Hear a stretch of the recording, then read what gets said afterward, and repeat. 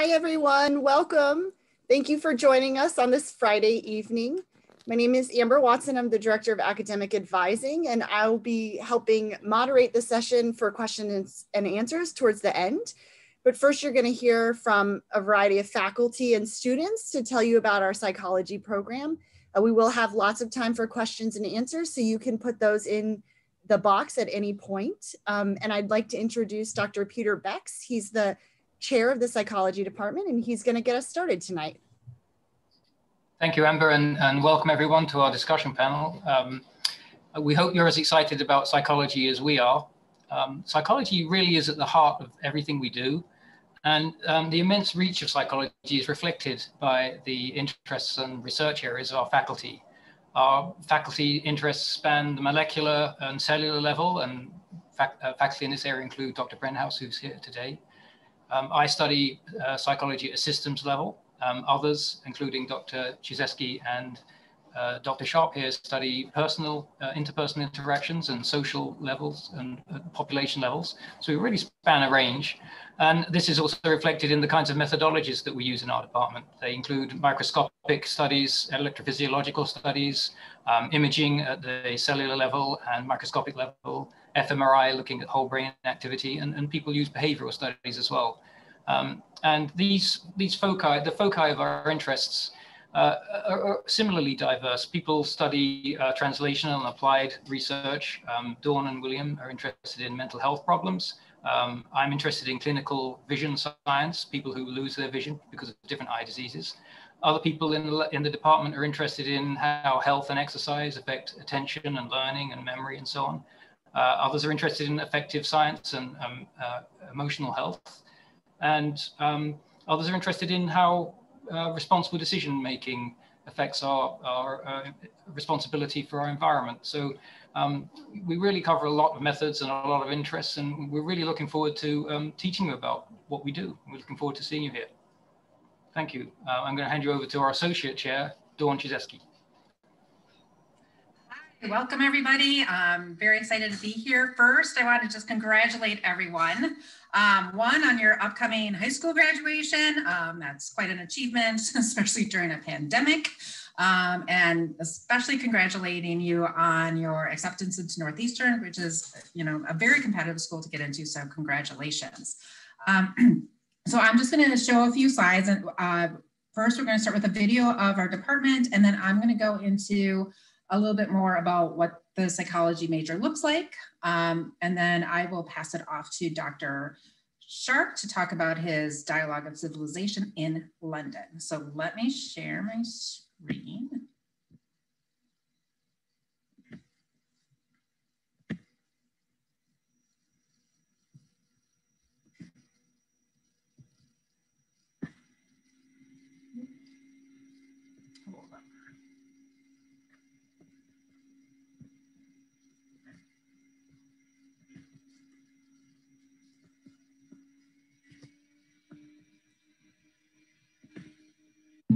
The overall theme of research and teaching in the psychology department is the study of mind, brain, and behavior. And within this general theme, we have four main faculty research areas. These are behavioral neuroscience, personality and social psychology, language and cognition, and perception.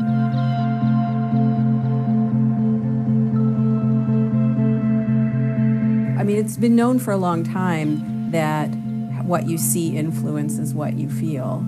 But the idea that what you feel could literally influence your visual system, I think, is a very unique and innovative question.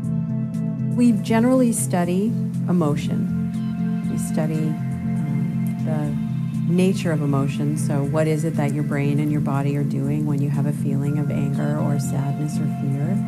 And how do you know what feeling you're having? How is it represented to you? How can you tell?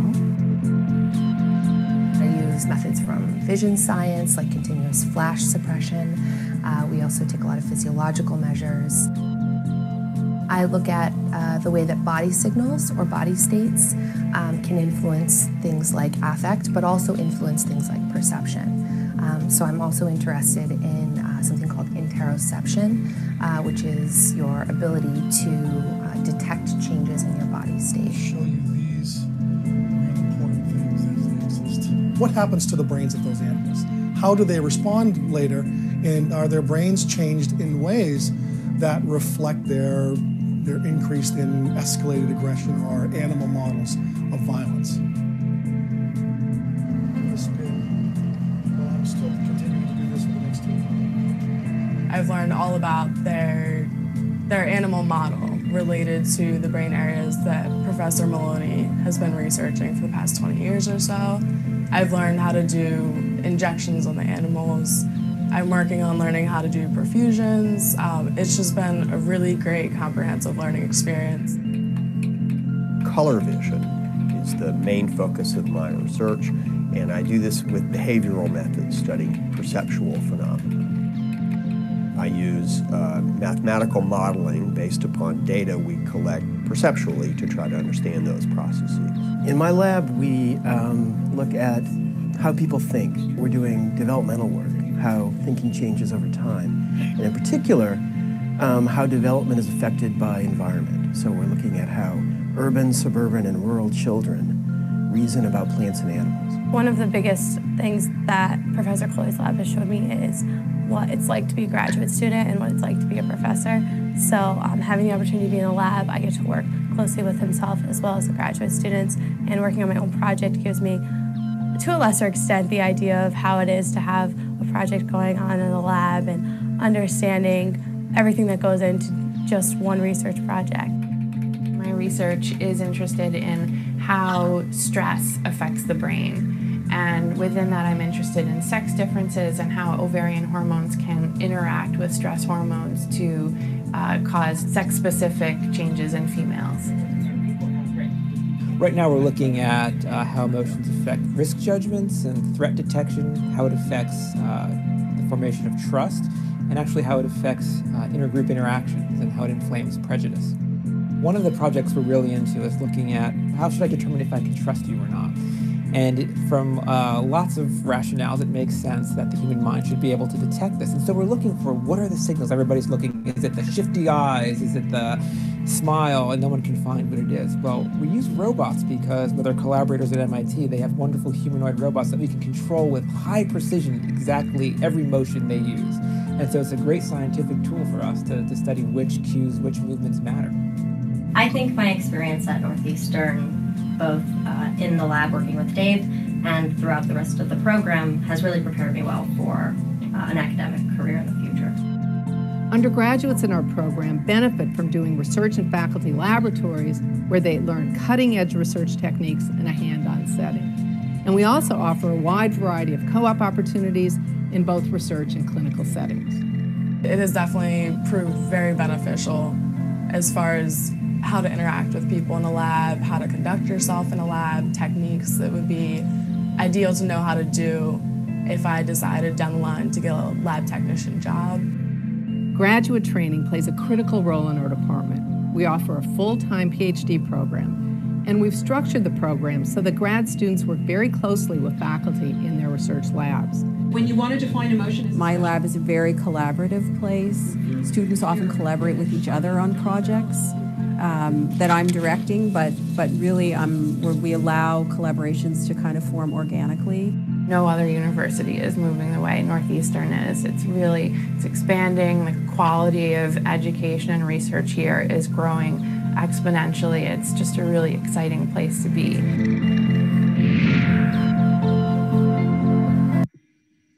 Okay, so as that video showed, there's lots of different areas within psychology. And that's, I think, the wonderful aspect of our major is that it's a very flexible major and no two psychology majors look alike because psychology is related to everything. I'd be hard pressed to find something that psychology isn't related to. And so people kind of develop their own path within the major. Some people are interested in clinical work. Some people are interested in the business. Some people are pursuing a medical degree. Some people are pursuing law, criminal justice. So we have a variety of courses, and there are certain courses that you have to take, like our foundations course, our statistics course. But after that, there's a lot of flexibility where you kind of choose your own path. And even within our major, you are required to pick 3 classes that are not psychology classes, but relate to psychology. And that's another way where people like incorporate their minor interests and other areas. So that I think is one of the benefits of our psychology major, is that you really tailor it to what you want and to pursue the interests that you have. So we have a variety of courses. There's biological, social, clinical, and within that, as you're aware, I'm sure, because that's probably why you applied to Northeastern, there's a lot of co-op experiences. And people often ask me, well, which co-ops do psych majors go on? And my answer is all of them, because again, psych is related to everything. So we have psych majors doing business and human resources co-ops, other people doing research, some people, working in a prison. So there's many different co-ops that, again, you can tailor your specific interests to. And later during our student panel, they will show you some of the co-ops, and we'll discuss some of the co-ops that they've been on. And you'll see that it's very different for each and every one of them. And so in addition to, the classwork, you get your co-op experience, which then you integrate back into your classwork. And we also have many different learning experiences. So, and Dr. Brenhaus is going to talk more about the directed study and labs, how to get research experience, which our employers, our co-op employers love, because it's teaching you how to think critically and analytically. And they really, really love that in our students. Our seminars, where these are higher level courses where, again, you get to choose the path in which seminar you want to take. But here we're really, they're a class of 19 or less. You get to know your peers, you get to know your instructors, and really delve into a certain area, such as biological psychology, and read the current literature on that. And then, especially with technology advancing and the pandemic, we are offering different integrative ways to teach as well. And so some of our professors are teaching in a flipped classroom model where you listen, like for example, I teach abnormal psychology and you listen to my lectures online, but in class, that's where we, really engage and watch videos and discuss case studies and have discussions and debates. So you're doing like the academic work and the homework outside of class, and we're really engaged in class. In addition to our straight psychology major, we've also developed several combined majors throughout the years. And these are just a list of our current ones, and we keep building them. And economics and psychology is one of our popular ones. Health science and psychology is very popular right now. Criminal justice. We've just created a music and psychology one and a human service and psychology one for this coming fall. And we're pursuing maybe a psychology and political science one. So again, these are other ways to tailor your specific interest in psychology on your academic path. And if you have any questions, there's my contact information. Feel free to reach out to me at any time. I'm here all the time in my house because of the pandemic, so I am craving interaction with human beings. So please feel free to reach out to me if you have any questions about any aspect of our psychology major. And with that, I'm going to hand it off to Dr. Sharp, who's going to talk about his Dialogue of Civilization, the first Dialogue of Civilization created for the psychology department, where he takes students to London, and it sounds like a really fun time.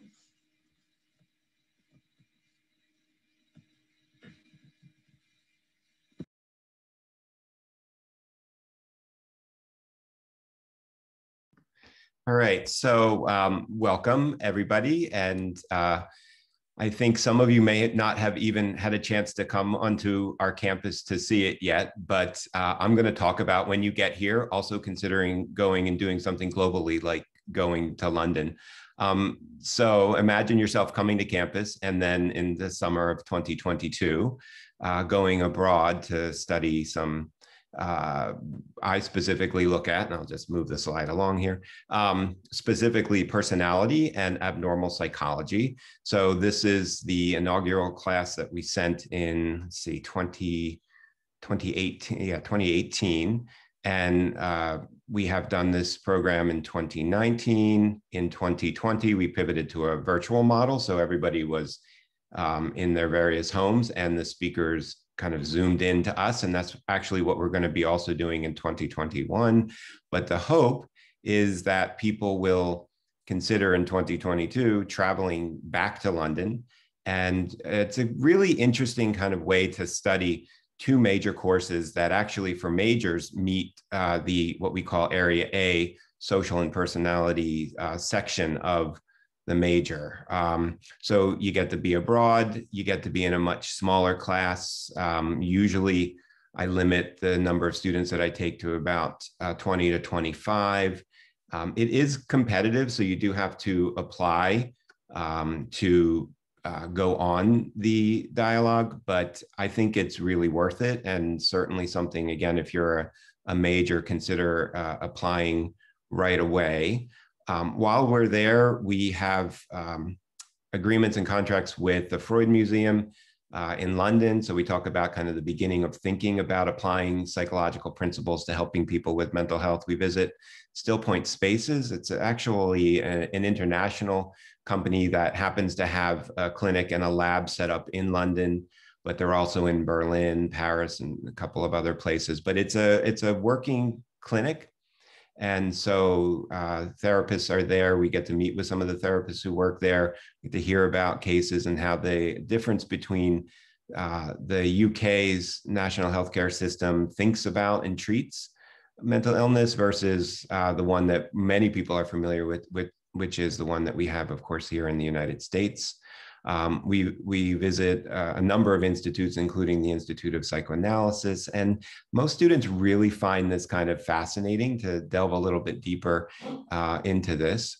We, of course, also do have a good time, like Dr. Cieszewski mentioned. So we do visit things like Christchurch and Oxford. We do tours of London, the Florence Nightingale Museum, and we have a certain number of meals together as well, just to kind of keep a social aspect to everything. But you're living in London, you're taking classes in London.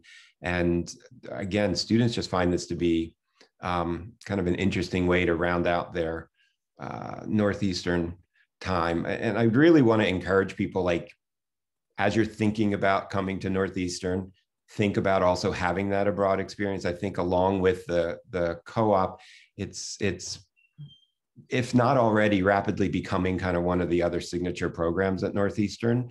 And we devote a lot of time to really thinking about having good outcomes. And I believe, if nothing else, this pandemic has shown that we are all connected globally. And so studying and being aware of how we're connected, I just think it's more important than ever. So I guess at the Q&A, I'll be happy to answer any questions about the dialogue.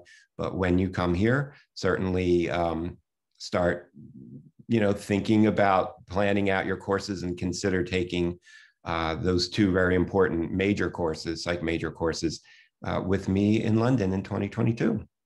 And with that, I turn it back to you, Dr. Cieszewski. Yeah, thank you, Dr. Sharp. I totally agree with him. I never went abroad in my college years, and I regret that. So that I definitely, there's so many different ways to do that in Northeastern. The Dialogue of Civilization is one. Raina's going to talk about how she created her own co-op in Italy. So that's another way. So there's plenty of opportunities.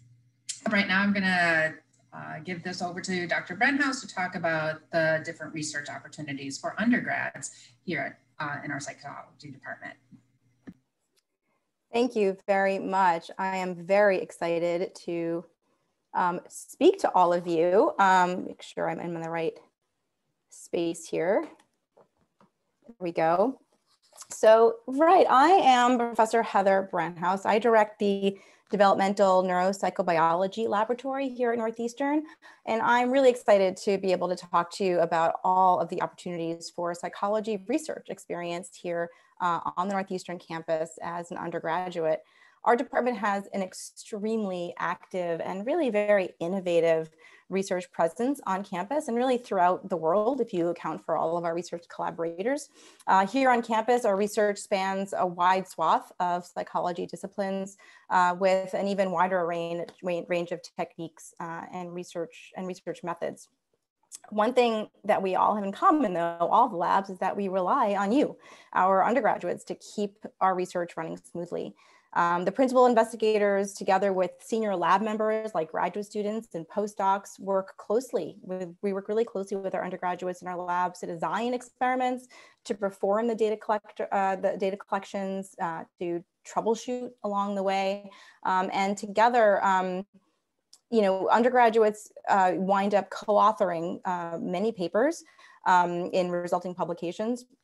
And really, these are really invaluable ways for you to connect with your professors and to connect with the research world and to really learn through experience. So I really can't stress enough how many opportunities there are and how important it is for you to really engage in those opportunities, because I think it's really kind of the lifeblood of your psychology experience and your psychology education. So there's a number of ways that you can get involved in research here at Northeastern. One way is through directed study or independent study, which these actually count for course credit, and they wind up being just an agreement between you and the professor who directs the lab. Work study positions are also available, which are research assistantships that are paid positions through federal work study funds for those that are eligible. And finally, students often just reach out to professors for volunteer positions and to volunteer in their lab as research assistants. We have many volunteers in my lab that come back semester after semester, often growing into senior members that wind up running their own studies with first authorships on papers, poster presentations, and conferences. And they wind up graduating often with honors in the discipline after preparing an honors thesis in their junior or senior year. So as I said, the research labs span a wide breadth of disciplines, but all of them really are places where undergraduates have a tremendous impact on our research. I really can't emphasize enough how important undergraduates are in our research. We really just couldn't get it done without folks just like you. And in return, you as students really get pretty enviable experiences. So I can just give you a few examples of some of the research opportunities that we have here on campus. The Center for Cognitive and Effective Brain Health, their researchers use MRI imaging and physiological measures together with behavioral assessments to design biofeedback strategies, predictive diagnostic tools to treat disorders like schizophrenia, anxiety, prevention of age-related cognitive problems. The Translational Vision Lab is another lab that works to develop tests and therapies that assist in the diagnosis and treatment of people with developmental eye disease in the young or aging eye disease in the elderly. They use technologies like EEG and eye tracking. Our behavioral neuroscience laboratories investigate brain development. We investigate the impacts of early life experiences and brain circuits controlling fear in animal models. These labs, we use high resolution microscopy techniques. We use genetic engineering, state-of-the-art molecular assays to answer really important mechanistic questions to help develop interventions that are targeted to individuals based on age and sex and experience. So we also have cognition laboratories that investigate cognitive processes in people. For example, how we organize our thoughts and ideas to use the things that we don't know to help us make guesses about the things that we, we use ideas of things that we do know to help make guesses about things that we don't know, or the other way around. So these are just some examples of how many types of really exciting research questions our labs in psychology are working on to answer, and that you as our undergraduates can be a part of. So I really encourage you to come and look for these opportunities, because there are many of them, and you'll really get a lot out of it. And so with that, I will turn it over back, I guess, to Dr. Cieszewski. Thank you, Dr. Brenthouse.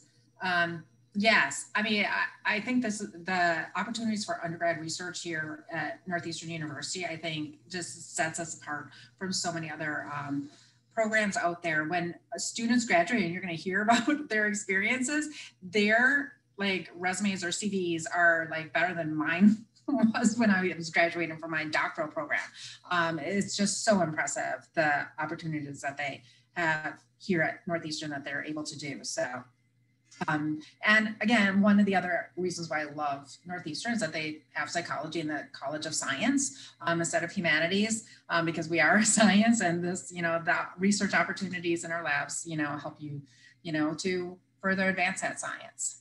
Okay, so now I have the distinct privilege of introducing you to Raina Levin, one of our students who's, I think, graduating this year, sadly for me, good for her. And so you will see, she's going to just show you some of the experiences that she's had while she's been here at Northeastern throughout the year. So I'm going to hand it over to you, Raina. All right, and I'm going to share my screen. Can you all see this okay? Great, okay. So hi everyone, my name is Raina. I am a senior at Northeastern, 5th year, graduating this semester. Which is very weird to say out loud. So I'm going to walk through sort of one way that a Northeastern psychology experience could go. And this, okay, sorry, this PowerPoint's a little weird. It's taking me a second. So like we've talked about, there's a lot of different ways to have a Northeastern psychology experience. So again, mine is just one possibility. So a little about me. I'm a 5th year psychology major. I have minors in biology and Spanish. I'm from Miami, Florida. So Boston winters were a bit of an adjustment for me. I am involved in a dance group on campus, love to read, bake. And if you have a dog, I'm slightly jealous of you right now, especially during this pandemic. Here's a picture of me from a few years ago. We'll get to that later. All right, so some of the things that I want to touch upon in this, and you might hear me repeat a lot throughout this presentation. One, it is fully okay if you don't know yet what you want to do in your life, in your college career. I think it's really easy to walk into college feeling like you have to have it figured out. It's a process. It's something that takes a lot to work through. So if you want to go into the psychology program, but you're not sure exactly what yet, that is fine. I'm also going to talk quite a bit about research. I've worked in a few different labs. And as Dr. Sosewski mentioned earlier about travel, so Northeastern has quite a few different study abroad programs. One, like Dr. Sharp discussed, is a Dialogue of Civilizations, a short summer study abroad program, usually around 4 to 6 weeks long, where you take 2 classes. There's also full semester study abroad programs. And also you can co-op in another country, and I have done all of these things, so we'll talk about each of them in a little bit more detail. So I'm going to walk through chronologically. When I came into Northeastern my freshman year, like I said, I didn't really know what I was doing. I was trying to decide between a few different possible tracks. I wasn't sure if I wanted to be BNS, which is behavioral neuroscience, or more psychology based. So I sort of did a little bit of both sides. I did, chemistry classes all the way through organic chemistry just to test that out. But also I really appreciated that within the psych major, I was able to do that. I was able to see, is this what I want? Do I want to stick to these bio and chem classes and try that realm? I also got to explore. I got pretty involved with the American Sign Language program at Northeastern. Really strong department, and Boston has a very strong deaf community if you're interested. And my freshman year is actually when I first started out in research. So my second semester freshman year, I did a directed study at a lab on campus called the Interdisciplinary Affective Science Lab, which studies emotion, and some of the research I did happened to focus on language and emotion. And actually that, if you were here at the beginning of our presentation, was one of the labs that was in that video. So it was kind of cool to see that from some years ago.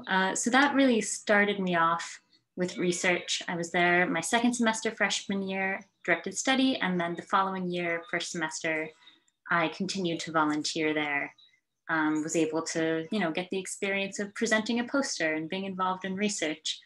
So it was definitely the start of my growth within the psych department.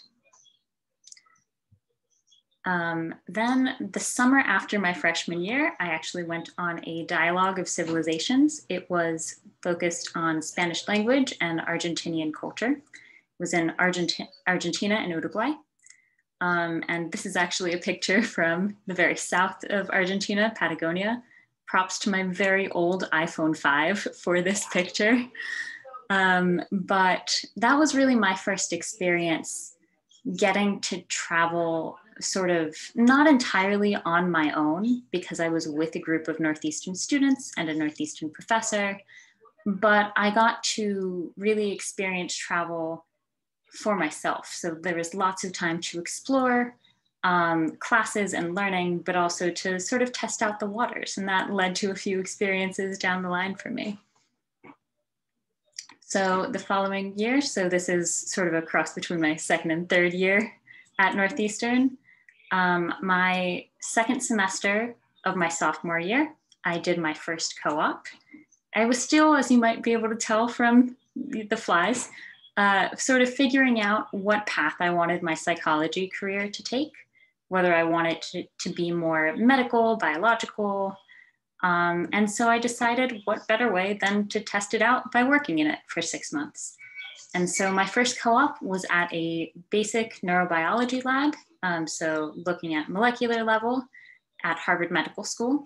And we worked with flies as our animal model. So got very, very good fine motor skills from that experience, dissecting tiny little fruit fly brains. In the corner there, I actually have a picture of a confocal microscopy scan of one lobe of a fly brain. So it was a really powerful learning experience. It was very different than what I'd done before, and taught me a lot, because one of the good things with co-op is you learn not only what you want to do, but also what you don't.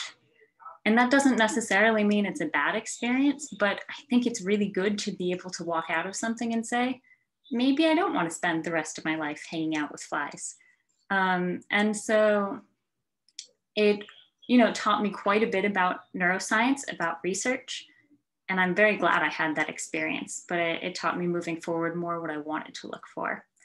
And so right after that, I went for a completely different experience. And I decided, after doing my dialogue in Argentina, that I wanted to get to do a little bit more of an immersive study abroad experience and really pursue working on my Spanish skills. And so I did a full semester study abroad program in Lima, Peru. I was there for 5 months, direct enrolled in a university in Lima. So I took all of my classes in Spanish with local students. And it was absolutely amazing to take psychology classes there. I got to take a cultural psychology class where we were discussing different groups in the Amazon, which is not something I could have gotten in the US. I took an archaeology class, and that really was a very immersed program. I mean, I was living with a host family, my life was in Spanish, and it was nice to be able to experience something that, you don't often get to just pick up and move to a different life for 5 months. Taught me a lot about independence, about how to adjust to an entirely new environment. And when I got back to Northeastern, I stayed involved with study abroad. I started working for our study abroad office, which is called the Global Experience Office. I declared a Spanish minor because I was like a class away from getting one after doing these, and realized I got pretty interested in some linguistics classes too. So as you can see, exploring quite a few different directions with the flexibility of the psych department. And oh, I forgot, I also have a little picture of Machu Picchu there. All right, so then the travel continued.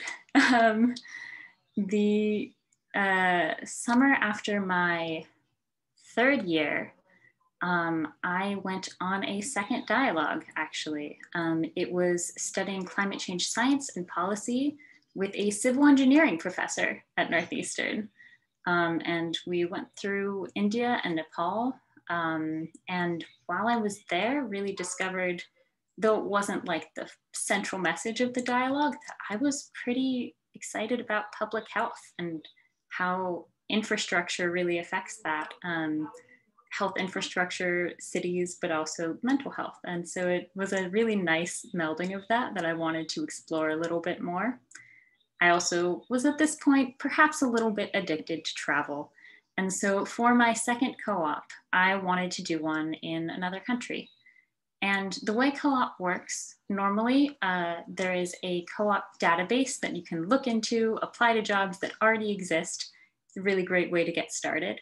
But let's say you go through this database and don't find what you're looking for, you can make your own. And so I cold emailed a lab that I found in Italy. They got back to me, and I spent my second co-op working in Milan, Italy. And it was a really interesting place. It was a neurolinguistics research lab, lots of neuroimaging, so we used fMRI, and it studied the cognitive benefits of bilingualism, especially with aging. I was there until December 2019. I learned quite a lot. It was almost ironic to walk into this bilingualism lab, given I did not speak Italian when I arrived. So, I could not participate in their experiments as a non-Italian English bilingual, but once again, really putting myself in a situation where I was adapting to experiences very different from what I could have found. And in this case, it wasn't with a study abroad program, it was just me in Italy in this little lab. There were like 4 other people there. So it was absolutely a really good growth opportunity. And when I got back to Northeastern, I continued working for our Global Experience Office, having done basically the full breadth of opportunities they offer. I also really continued staying involved in health through a global health class at Northeastern, and actually was planning to, I'd designed a project for that summer to look into HPV vaccination in Kenya through a professor at Northeastern. There's a department called Undergraduate Research and Fellowships that can help fund independent projects. And so unfortunately, this project was scheduled for summer 2020. So didn't quite pan out, but we've all adapted. So that brings us to right now. I'm now in my 5th year. And as I'm sure all of you are well accustomed to living a virtual life, we've been too.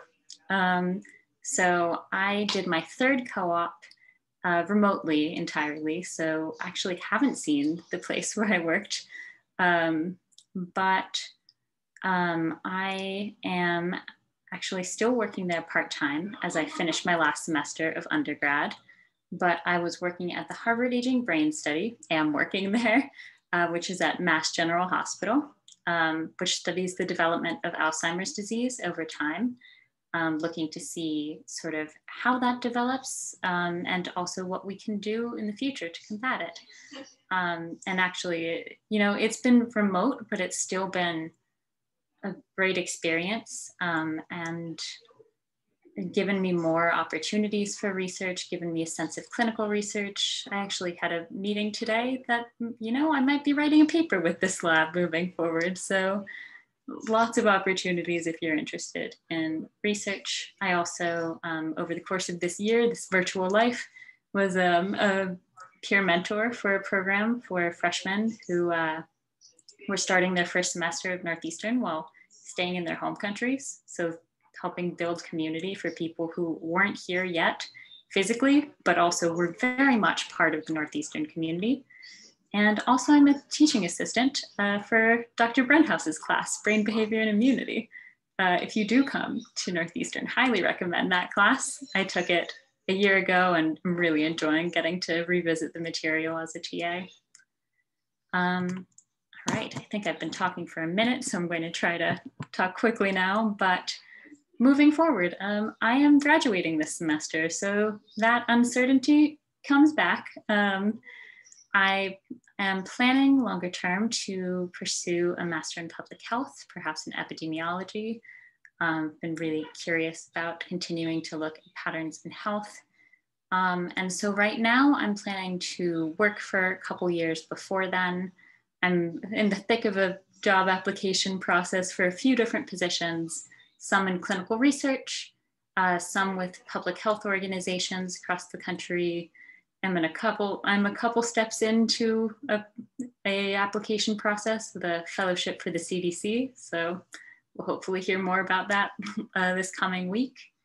And you know, it's a work in progress still, but I'm excited to see what the next step is.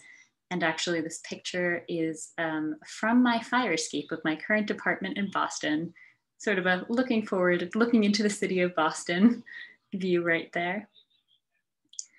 And a couple other photos, just things I didn't touch on so much. I talked a whole lot about leaving Boston, but I also really love this city. So that top photo is the sunset over the Charles River. It's been raining today, so I didn't get to go find a sunset, but it's a really beautiful city. On the bottom left, I actually led a spring break service trip a little over a year ago. The spring break right before in 2020. And so that is a picture of the group that I led in the Mojave Desert. It was sort of an environmental conservation trip. And then on the bottom right, that is a picture of my dance group when we had in-person shows. We're still going strong virtually and have a show in a week. So, you know, the community persists even as we've all adjusted this year.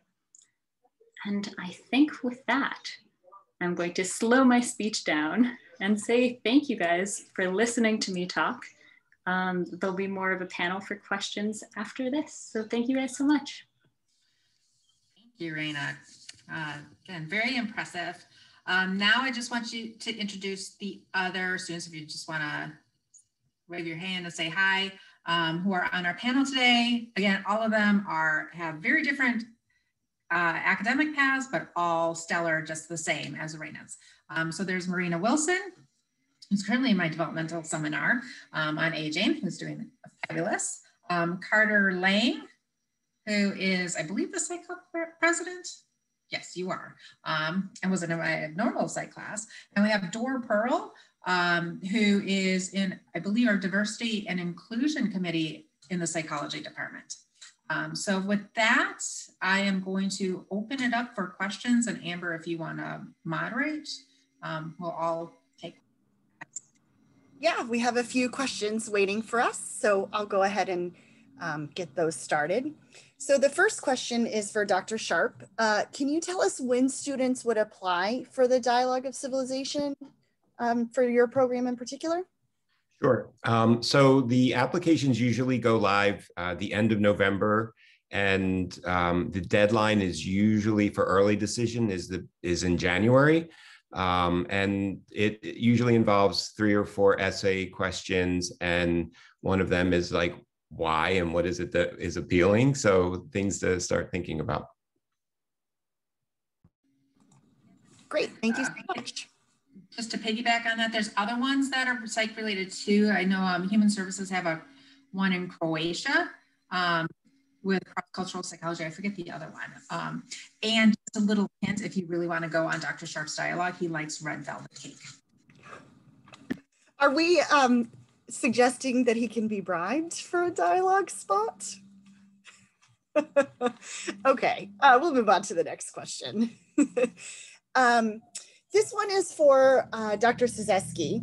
Can you you mentioned flexibility when you talked about the degree program, particularly for the solid psychology major. Can you talk a little bit about how students get a little taste of a lot of areas and then can also kind of focus on what they're interested in?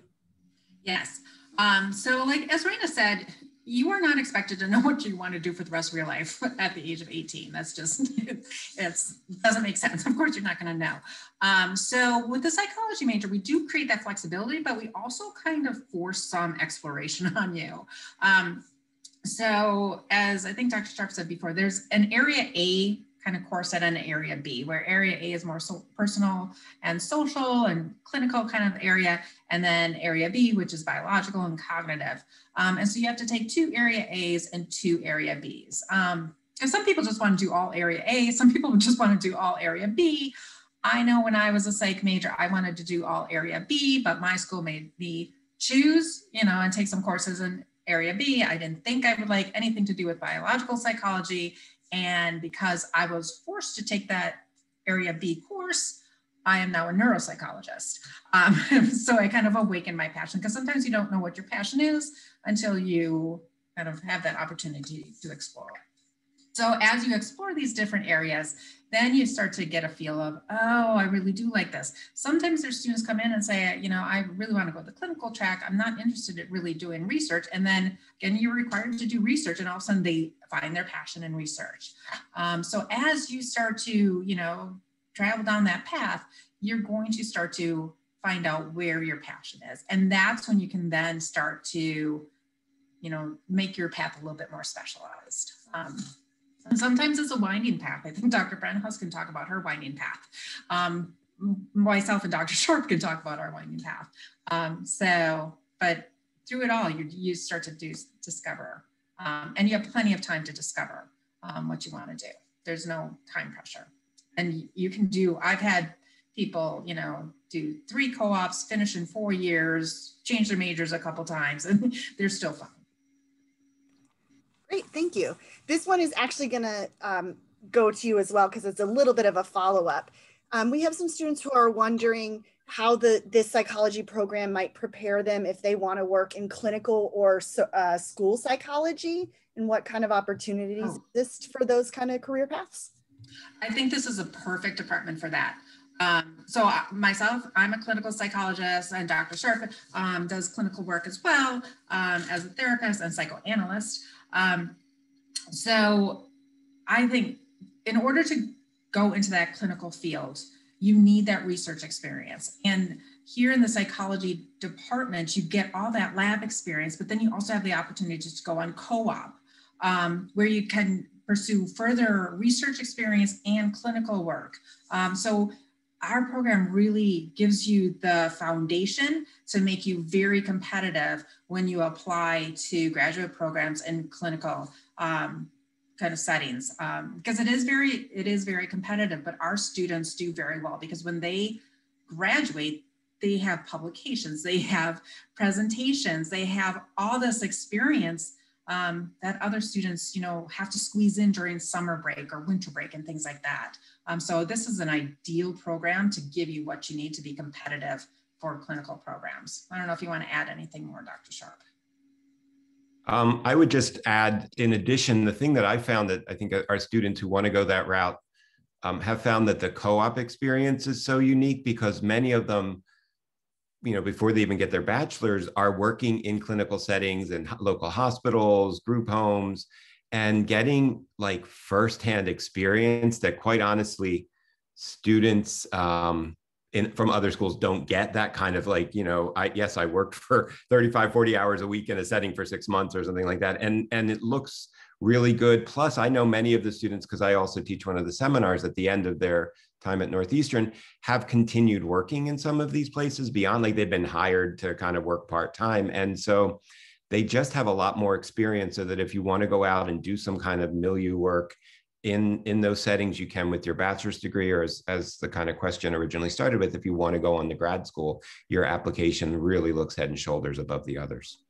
Yes, and I want to add that the applied counseling department has added a +1 in school psychology. So basically you kind of start to take graduate courses during your senior year at Northeastern, and then you do an additional year of courses. Now with the school psychology, because of licensing requirements, it still requires a little bit more after that 5-year in order to be eligible for licensure. But so there is a pathway to go into the school psych +1 program.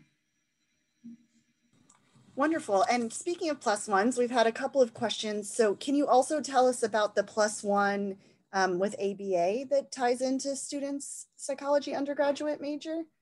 Mm-hmm. Sharp? Yeah, sure. So for both school psych and ABA, I'm the contact. And so what we would do is, just to make sure everyone knows, the ABA means like you start taking grad courses as an undergraduate. And so within 5 years, you get both your your bachelor's degree after 4, and then in one more, the plus 1 more year, you get a master's. And so for people who are interested in those specific fields, it's kind of a nice way. And again, because of the flexibility in the psych program, what we allow people to do is start planning right off the bat. With like, okay, this is where you're going to take these courses, so that when you get to this point, now here's where you're plugging in your either ABA courses, or if you're going the school psychology route. Wonderful. Thank you for explaining that. It's pretty unique to Northeastern, so it's always good to let them understand what that looks like. So we heard Raina talk about being a 5-year student, but we have some questions about, can you graduate in 4 years? And Marina, I believe that you are planning a 4-year track. So can you just speak a little bit about how many co-ops you're intending, how you kind of figured out that you could graduate in 4 years, just what your process has looked like?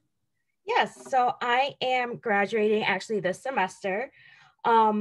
It has been also a little bit of a travel for myself. I actually came in as a behavioral neuroscience major.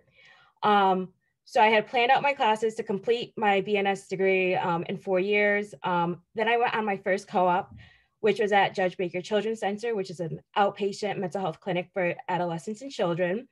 And that changed my mind. I ended up switching to psychology. And then I met with a couple of my advisors to kind of help me plan out what the next 2.5 years would look like. 2 years would look like to make sure I would graduate in the 4 years. I ended up doing 2 co-ops, 2 full-time co-ops. I ended up having to take a couple of summer classes just to maintain that, but otherwise it's been pretty an easy, straightforward path to graduating in 4 years if you kind of put in the work to do it. Wonderful, thank you.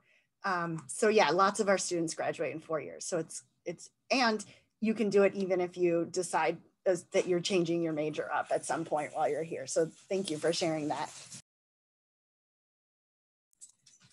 Sorry, I have dogs in the background. If you can hear the click clack, I apologize to the audience. So Dr. Cyzeski, could you talk a little bit about the combined majors in general?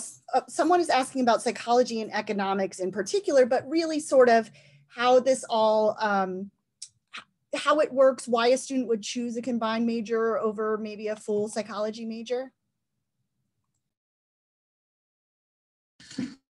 Absolutely. So again,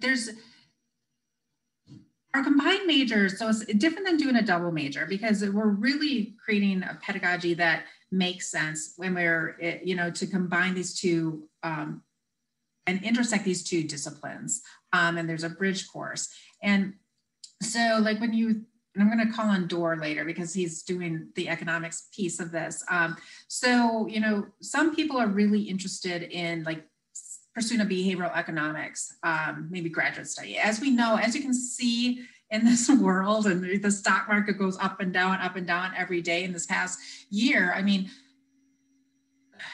we're not always rational human beings. And sometimes, that affects our decision-making and that affects our, choices on, what we're buying and, what we're investing in and whatnot. So, some people are interested in pursuing, more of a combination of how psychology influences economics. Our business, combined major with psychology. It's in business, you're dealing with people. You're managing people and personalities, or you're marketing to people. So a lot of people want to know about the psychology in order to be better business managers or marketers and whatnot. Criminal justice people, I've had people do the combined CJ psych and go into the FBI because they're interested in becoming a profiler. I think all the shows, SVU and all of that, Criminal Minds has inspired a whole plethora of students interested in that. And like, as we've seen political science and psychology, we see how, again, people are people and that they intersect with different disciplines. So, you may not know you want to do a combined major yet. So you start off as a psych major and then you start to take courses in political science, or you start to take courses in economics, and you're like, wow, okay, I can see how this path is really engaging for me. So those opportunities are there for you. George, did you want to talk about the economics piece? Yeah. To add to everything that Dr. Soszeski said, I transferred to Northeastern as a psych major, and I was overwhelmed with the amount of possibilities and things that you can have. And I was kind of like a kid in a candy store, and I tried to do everything and try to, and I spoke to Dr. Sharp and Dr. Soszeski to kind of like learn what I should do. And I found that there's so much flexibility in the major that you can kind of hit everything that you're looking for, in addition to the co-op that will provide even more experience. And actually last semester at Dr. Sharp's class, I discovered behavioral economics. And I fell in love with the field, and I decided to pursue a cluster in behavioral economics, which Dr. Soszeski mentioned is classes outside of the psych program that you can take.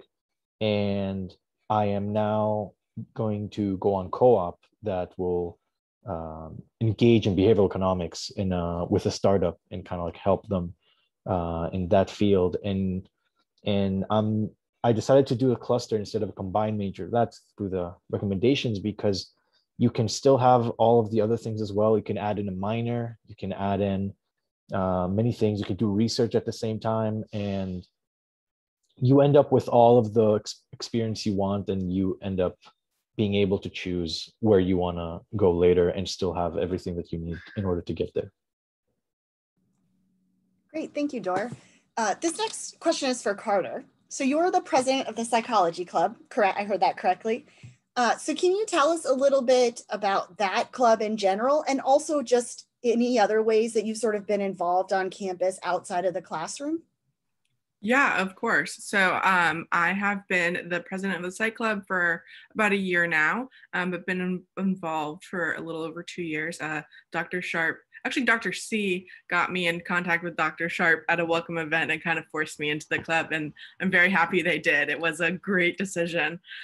So the club meets every other Wednesday. Normally when we're in person, we get to meet in the Psych Commons, which is in Nightingale Hall, if any of you have gotten a chance to join us on campus for a tour. But it's a great time to kind of get together with all the psych students, because we all have very different degrees. We're not necessarily having multiple classes with the same people like you would in maybe like a physical therapy major, where you're taking the same classes with your same cohort for the whole 4 years. So we cover a bunch of different things. We always have a panel about co-op opportunities, possibly research opportunities as well. We'll do definitely a mental health day. So this past fall, our club actually ended up falling on the World Mental Health Day. So we had a focus on BIPOC mental health and how to support our BIPOC friends, especially as they're severely underrepresented group in the psychology field at times. And we do a bunch of fun stuff as well. So we'll have like coloring events at the end of the year where it's like, just take your time and color. We've come up with a great idea just today that we're gonna have a professor battle of behavioralism versus psychoanalysis and kind of discuss their opinions on that. So it's a great club. We're normally in person, so we have catering normally, so that's a great plug if you want a free meal as a broke college student.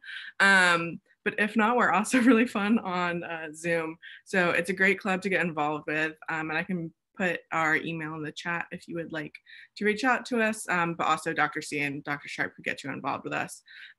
But besides that, I do a lot on campus. I'm an ambassador for the College of Science. I'm also an Explore program peer mentor and coordinator and teaching assistant. So I work with first year Explore students. So maybe some of you guys during their first semester. And I also was involved in the Sexual Assault Response Coalition, which is an activist group on campus.